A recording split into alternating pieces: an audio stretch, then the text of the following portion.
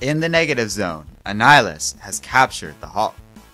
They are seeking an unknown substance that appears within the Avenger every time he transforms from Bruce Banner to his monstrous counterpart. The servants of the tyrant Annihilus force the transformation within Banner and manage to isolate the unknown substance. This chemical will grow Annihilus's currently underdeveloped body, and with the added power of the cosmic control rod, the Lord of the Negative Zone will be stronger than ever. The leader removes his iconic carapace, and the process begins. Annihilus experiences extreme pain and discomfort, but his scientist Blastaar is confident that this was just part of the process.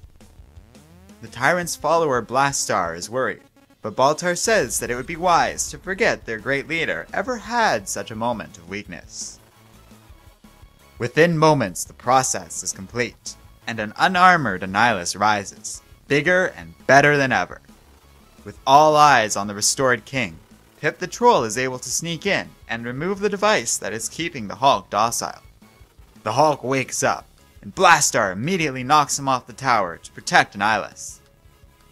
The Hulk is no longer needed by the forces of the Negative Zone, so the servants are ordered to attack the transformed Banner. In all the commotion, Pip was knocked unconscious and buried under some rubble. Using a set of jet boots, Blastaar and the Hulk do battle in the streets of the Negative Zone until backup arrives.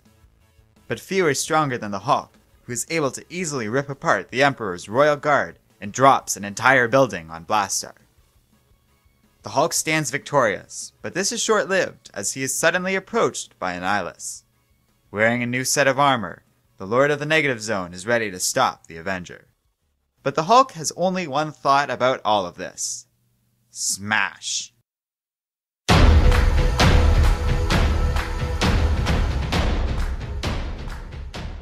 Hello and welcome to Comic Island.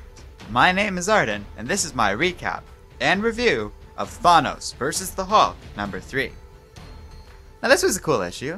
If you want to learn more about the significance of the writer Jim Starlin, you should go and watch my review of the first issue of this 4-part miniseries. I don't want to repeat myself, but it is pretty clear to me that with issue 3, Starlin is doing a really nice job with this series, and I'm enjoying myself quite a bit. This comic is largely great. I just adore the art, which is once again vividly detailed and really stunning in terms of cool things we get to see. I'm pretty sure this is the first time I've ever seen Annihilus without his famous armor, and it was pretty cool to see him like that. Personally, I've always liked the villain, so it's neat to see him in a new way like this. I also really enjoyed the action and fight scenes in this comic. With the Hulk ending this issue's conflict by dropping a whole building on somebody, this was bound to be a lot of fun. Plus, I'm on the whole enjoying and loving this story, which features a nice, eclectic collection of various characters in the cosmic world of Marvel. It makes things feel like Thanos vs the Hulk takes place within a much larger, broader universe, which is exactly the sort of feeling I enjoy in stories like this. Now there are two weaknesses I identified in this comic. First, for a story with his name on it, Thanos is conspicuously absent in this issue, and I find that quite weird. The way this story is going, Thanos will hopefully make a surprise appearance in some form of the upcoming final part of the story, but otherwise this comic looks like it's setting up a big final confrontation between Annihilus and the Hulk instead. Personally, I don't mind, as I find these comics entertaining enough without Thanos, but I get why people might be upset and expect the Mad Titan to show up in this comic when he very much doesn't. And considering how his name is on the cover, I do feel one could be understandably annoyed by this, especially in a short 4-part miniseries like this one. This comic also feels like a quick read. It's still a standard length for a comic, but I feel like it reads too fast and just bridges the events until next issue. Still, in spite of what I feel are minor problems, I do recommend this comic. It's worth the cover price if you're like me and a fan of characters like Annihilus, and there's a lot of great art and little moments of clever dialogue that make this a nice and fun read. Let me know what you think in the comments section. Are you enjoying the miniseries so far? What do you expect out of the final issue?